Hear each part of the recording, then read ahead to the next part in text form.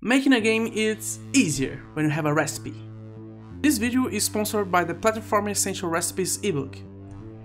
Have fun the boss battle recipe pre-ordering the ebook before December the 1st, link in the description. In this video, we are going to make an avatar for players who explore the game world. It will move, including on slopes and jump. The Platformer Essential Recipes also comes with a zip file that packs all the recipes.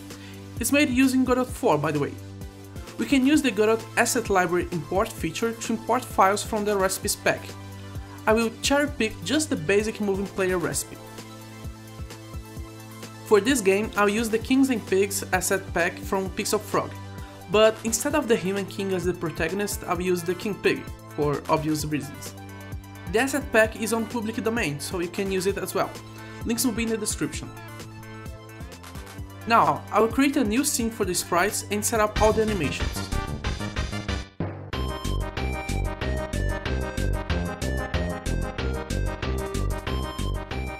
Then I will create a new scene using the basic moving player 2D as the root and instance the King Pig sprite as its child. To create the animation triggers, I will extend this script so I can set up all the conditions, and then I will override the basic moving character 2D methods to add the animation triggers. In Godot 4, we can use the super keyword to call the parents methods. This is a core aspect of polymorphism in object-oriented programming. Then I'll finally add a collision polygon to my player character, and let's test it out in a testing level. Well, it seems like it's working nicely. I'll make the actual levels later. They won't have slopes like this one though.